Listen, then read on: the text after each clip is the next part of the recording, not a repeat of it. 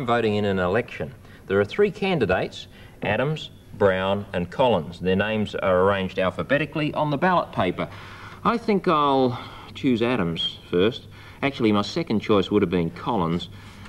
Last choice would have been Brown. That's my ballot paper. I now put it in the ballot box, and later on all the votes will be counted. There were only 9 people in this electorate. Mine was the last vote cast, so now the returning officer takes them out, and this is how they're sorted out.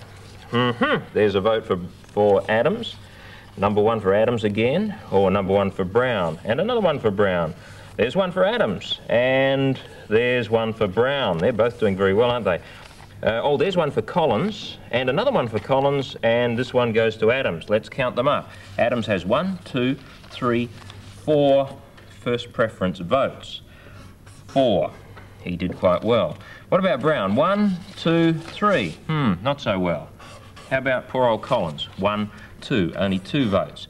Now, if we were using a first-past-the-post voting system, then Adams would have won. He would have been elected. It's a bit like a running race. First one to get there wins.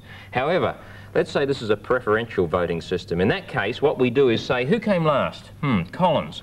What we do is to look for the second preferences in these voting slips. See, that one there said Collins first, Brown second, so that goes into Brown's pile. This one says Collins first, Brown second. That goes into Brown's pile. Well, Adams still has 4 votes, but Brown now has 1, 2, 3, 4, 5 votes. And so, under a preferential system, Brown is elected. That's democracy.